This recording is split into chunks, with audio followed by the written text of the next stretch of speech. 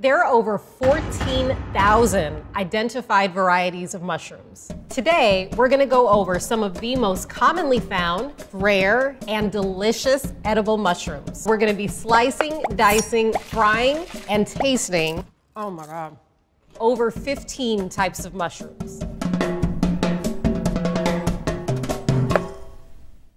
Okay, since there is so much to consider, we're going to break it down into chapters to try to keep things simple. In chapters 1 and 2, we're going to break down some of the most common edible mushrooms, like the ones that you're most likely to encounter in your market. We'll take a look into what makes each category unique and cook some delicious dishes to show you the best ways to utilize them.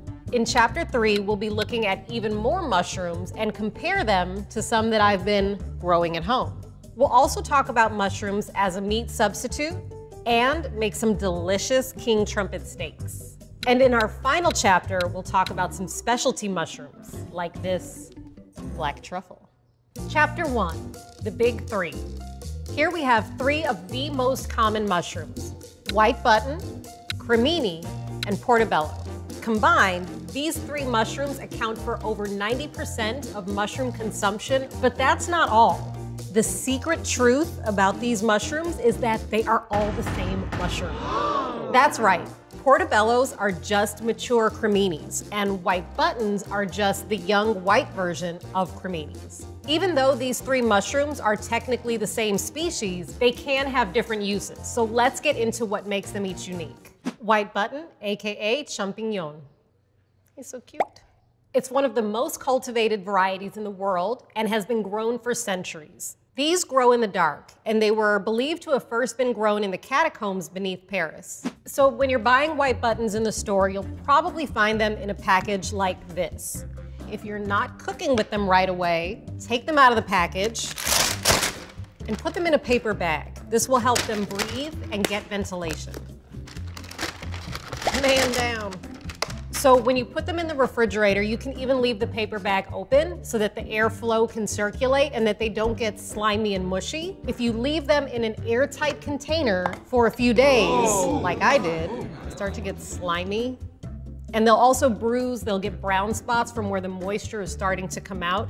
It'll just accelerate them breaking down and rotting. So you wanna let them breathe and have plenty of space. It is very common as a topping on pizza, where you'll just see it sliced and then scattered over the top and baked on top of the pizza. They can be eaten raw, as long as they're clean. And they don't really taste like much, but they have a very spongy kind of texture that's kind of firm, has a little crunch to it, but not a ton of flavor. So these are white buttons that have just been roasted with a little oil and salt. You can see the color deepens as the moisture content starts to come out and they shrivel up a little bit. It does concentrate their flavor, a lot more of that kind of like deep caramelized flavor, but still on the milder side. Cremino, AKA Baby Bella. So these are cremini. This is a cremino, kind of like octopus and octopi. I don't think that's a thing.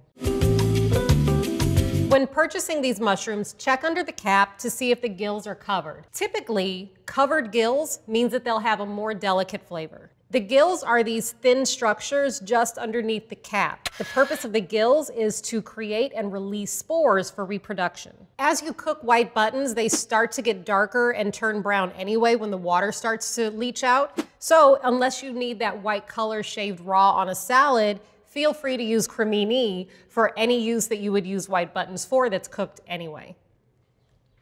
It tastes just like a white button. Spongy texture, firm, a little crunch to it, but still very mild. And look, without the outer layer, it even looks like a white button. These are portobello or portabella. The name means beautiful door in Italian. No one's really sure where it came from. Some people say it was a marketing gimmick that came about in the 80s to make it sell better because it wasn't as popular as its smaller siblings. And it worked. Nowadays, these are incredibly popular. Compared to the cremini, these gills are much longer and very well defined. You always want to check the gills on mushrooms like this to make sure that they're not holding any dirt or particles of sand or twigs in between, because that can really get caught in there. Because of this shape and size, they're great to use as buns, as a bread replacement, or you can do what I'm about to do and make mini pizzas. So we're gonna make some mini portobello pizzas using the mushroom cap instead of a pizza crust. So first thing we're gonna do is just pop off the stem here. We're just gonna scrape these out using a spoon. It's like a drum. Instead of washing these in the sink, we're just gonna wipe them off with a damp cloth just to remove any dirt that might be on the outside of the cap. Now we're ready to cook. So we're just gonna start with a little bit of oil, and we're gonna sear the mushroom gill side down first. We're gonna let it soften, and as it cooks, then we'll start pressing on the mushroom to press out any of the excess moisture. As it loses water, it'll start to shrink a little bit. And this you definitely wanna do on high heat because you want the moisture to evaporate as soon as it comes out of the mushroom. It's kind of like searing a piece of meat. This is like the size of one of those like Pizza Hut personal pan pizzas from back in the day. See all that liquid? It's probably about half of the volume that it was before, maybe a little bit more than that. All right, we are ready to top it. So we're gonna start with our tomato sauce. Add a little bit of fresh basil. This is freshly grated mozzarella. We're gonna grate a little bit of Parmesan, and we're gonna bake it in the oven until the cheese is bubbling and golden brown. Nice. So this was in the oven for about 10 or 15 minutes at 375, just until the cheese is melted and bubbling and golden on top. And now we're gonna top it with a little bit of fresh basil and a little bit of grated Parmesan. Come on, what could be better than that?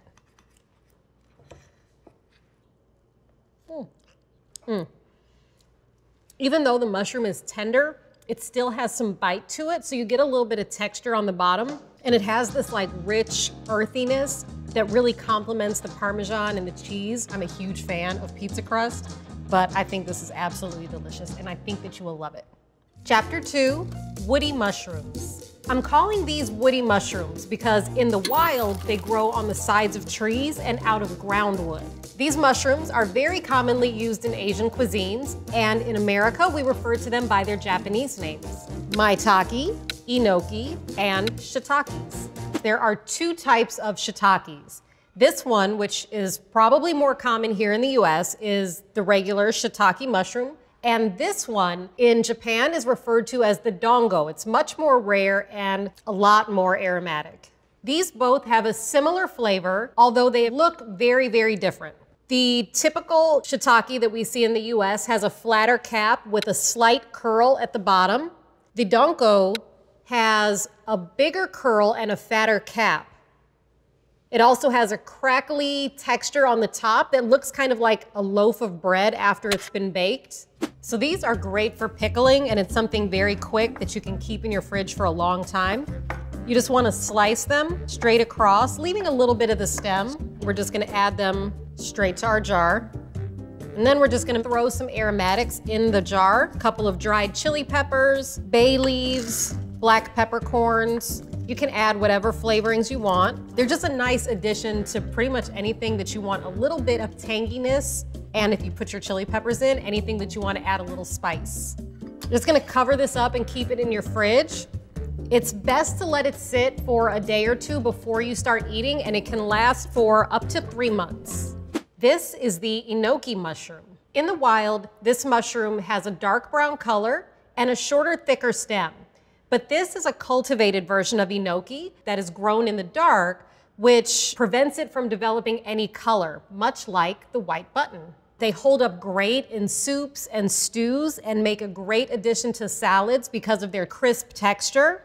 And here we have a little cluster of roasted. All they need is oil and salt. You're not trying to cover it up. You just really want to roast them to intensify the flavor. I really love mushrooms, if you can't tell. Maitake mushrooms. The name means dancing mushroom in Japanese. I'm not 100% sure why they're called dancing mushroom, but I think it's because if you're lucky enough to find one, you'll do a little happy dance, because these are definitely my favorite mushrooms. Maitakes are known as polypores because unlike some of the other mushrooms that we've seen, they don't have gills. They release their spores through small pores on the back.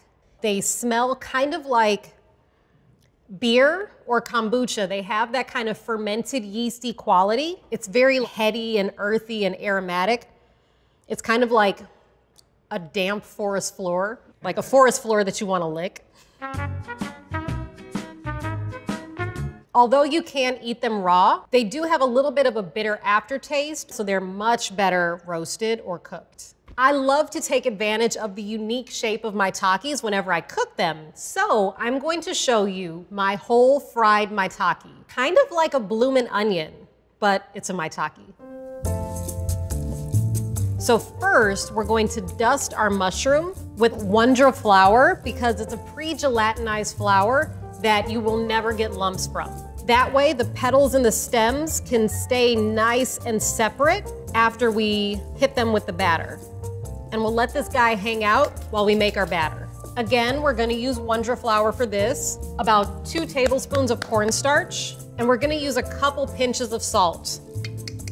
We're gonna make a beer batter. You don't want your batter to be too thick, so gently whisk it as you pour your beer in. You want it to be kind of the consistency of heavy cream. Now we have a beautiful smooth batter, no lumps. We're gonna get our oil hot and get this cooking. So now we have some oil that is heating up to be able to fry. We've got our batter and we've got our dusted mushroom ready to go. First thing we're gonna do is dip our dusted mushroom in the batter. Just twirl it. And this beautiful batter, because it is on the thinner side, it'll just make a nice thin coat on all of the petals, and now it's time to fry. Just carefully lower it into the oil. Sometimes it's hard, but you have to leave it alone and let it cook and not mess with it all the time. So be patient. Just hold this guy still, he's trying to run away. All right. So for our dipping sauce, we're just gonna do 2 of my favorite things, mayonnaise and sriracha, without the bottle fart. And you can do ponzu, you can do soy sauce, whatever you want is great. I just want a little bit of kick and a little bit of creaminess. All right. Our mushroom is looking GBD, golden brown and delicious. So our maitake is fresh out of the oil. Just gonna hit it with a little salt. And now we're gonna trim the base to make it nice and flat. Oh, you can hear how crunchy that is. And now just to make it look a little pretty, we're just gonna dust a little bit of paprika over the top. This is what I've been waiting for all day. The actual eating of it. Oh my God, do you hear that? It is so crunchy. Okay. If you have not tried a fried maitake mushroom, you have not lived. This is so good. Oops. Sorry, this is so damn good. You get all of that concentrated maitake flavor, all that earthiness and woodiness, a little bit of yeastiness, and just a super light crisp from the batter, but you don't lose the identity of the mushroom. You taste the mushroom first and foremost in all of its delicious glory. Oh my God. Chapter 3, oysters, trumpets, and lion's mane. Oh my. So we're gonna break down all of these mushrooms, compare them to some homegrown ones, might even throw in a couple of bonuses, and then we're gonna make some king trumpet steaks. So these are oyster mushrooms. They come in a lot of different colors, including silver, yellow, and blue.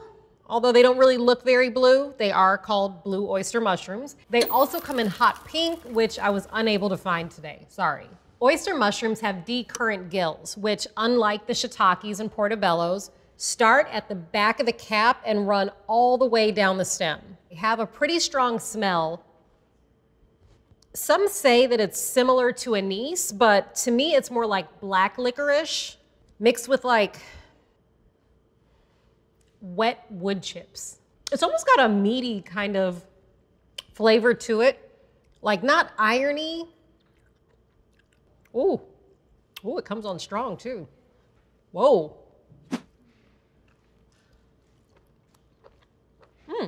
Cooked, very pleasant. Raw, not so much. But the flavor's nice. It's kind of earthy and kind of woody.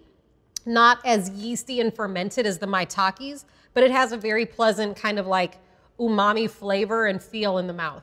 Umami is referred to as the fifth taste. It mainly refers to the feeling that you get when you're eating something like roasted mushrooms that provides depth and aroma that kind of hits you more in the back of your tongue and your palate. You're kind of breathing it. It's like all-encompassing, more than just like a distinct taste on your tongue. Oyster mushrooms are said to have first been cultivated in Germany during World War I as a subsistence measure, probably because they're relatively cheap and quite easy to grow, evidenced by the fact that I was able to grow some at home over this past week. Check it out.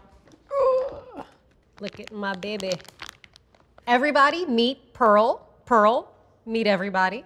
Pearl is part of a grow kit that we got from our friends over at Smallhold. What's great about these grow kits is that they make an easy process even easier. Cut a few openings in the bag, spritz it with water, and a few days later, these guys started sprouting out.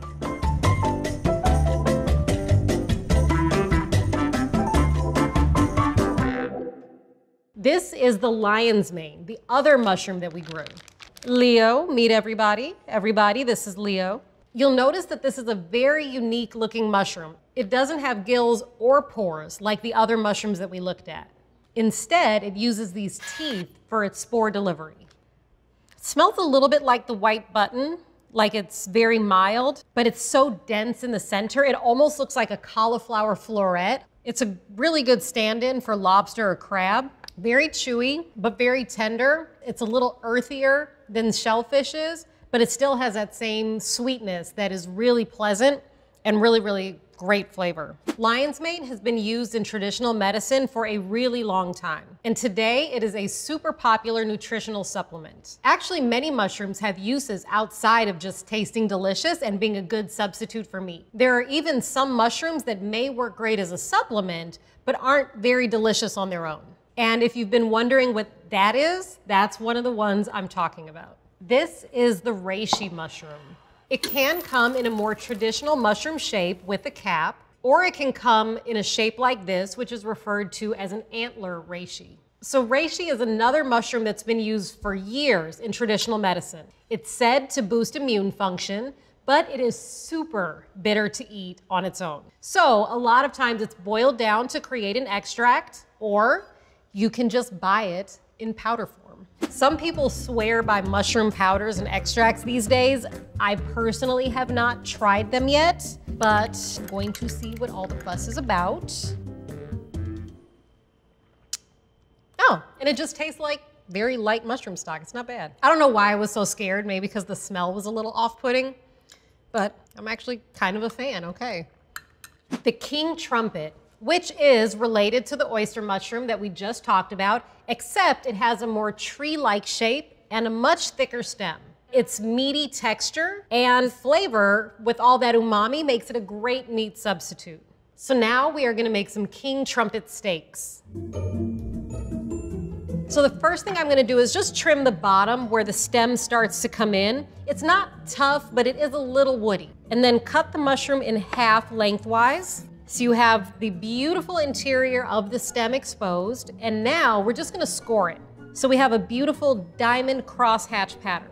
It just takes something simple like a mushroom and just kind of makes it look really fancy, which is always fun. Season our mushroom lightly, maybe not too lightly, and we're just gonna dust a little bit of Wonder flour to create a nice thin crust that'll brown evenly in our saute pan. So we're starting with a nice hot cast iron skillet. You hear that sizzle, which is great because mushrooms have such a high water content that you really want them to sear and evaporate that liquid as soon as it starts to come out. We just want to try to get nice even browning, just like you would get on a steak. And we're gonna go ahead and add some thyme, garlic, shallot, and a little bit of butter. We're gonna let the butter melt and infuse all these aromatics into that fat. And then we're just gonna baste the top of the mushroom to finish cooking it and get that flavor inside.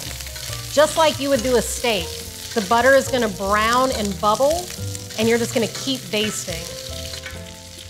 We're also gonna add our sage. Unlike the thyme, the sage can burn if it cooks for too long, so that's something that you just wanna add right before the end and let it crisp up in that butter. Okay, so our mushrooms smell amazing. They're tender and ready to go.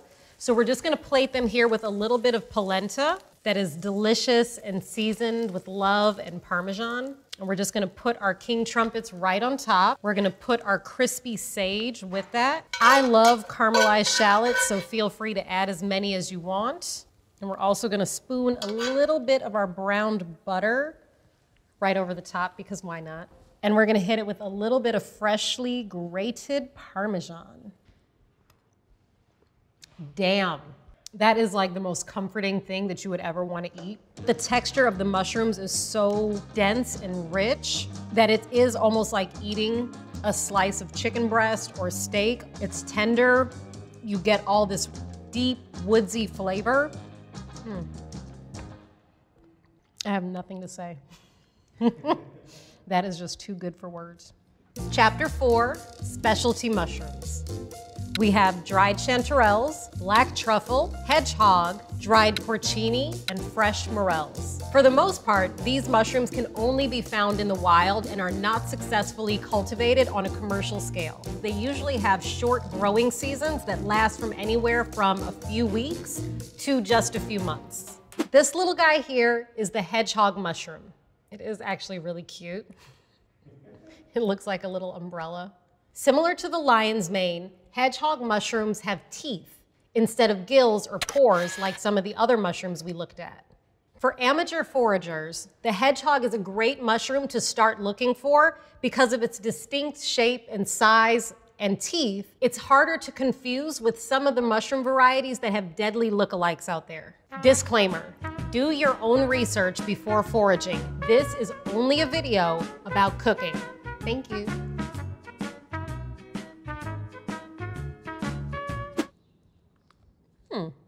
Very earthy, slightly sweet, slightly nutty, almost like an almond flavor to it. Very faint though. Hedgehogs I would probably just saute with a little bit of garlic and shallot, and I would serve them probably with something very simple like a piece of fish or something that has a mild flavor where the taste of the mushroom won't be covered up. So chanterelle and porcini mushrooms are two mushrooms that are very hard to find. They're very seasonal and very expensive. So that's why we have them here in dried form, which is much more common than finding them fresh. Let's talk about the chanterelle first. Eating raw chanterelles can be upsetting to your stomach, so maybe just stick with smelling them when you come across them fresh.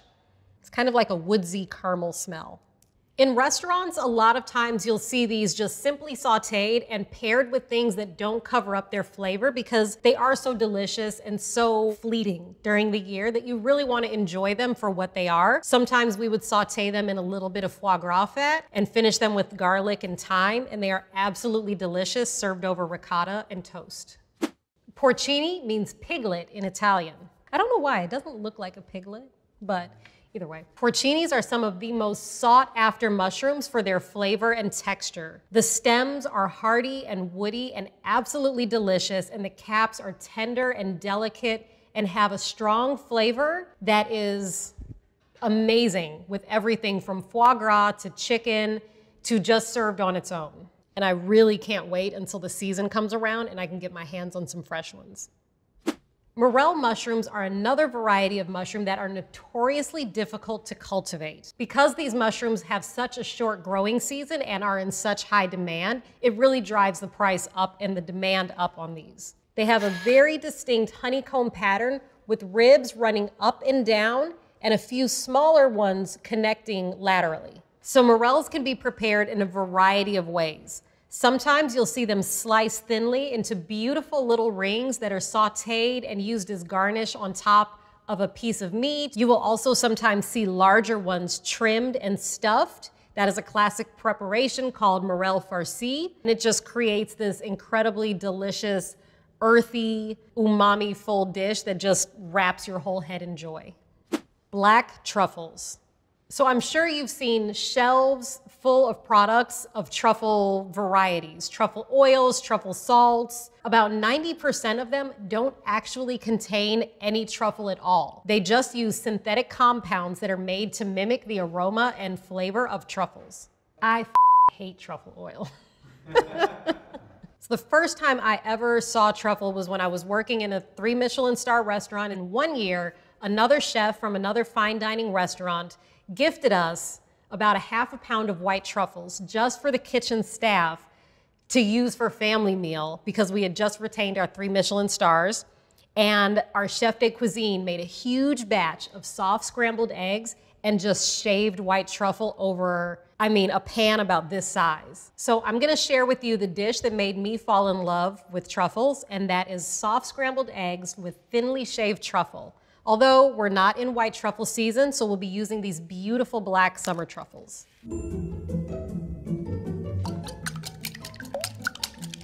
So the key to really creamy, soft scrambled eggs is starting it at a low temperature. If you put them into a hot pan, they're gonna start to cook immediately, and then you'll get harder, drier parts of the egg. It takes a little bit longer than starting in a warmer pan, but the resulting texture is so creamy and rich and decadent, it is totally worth it.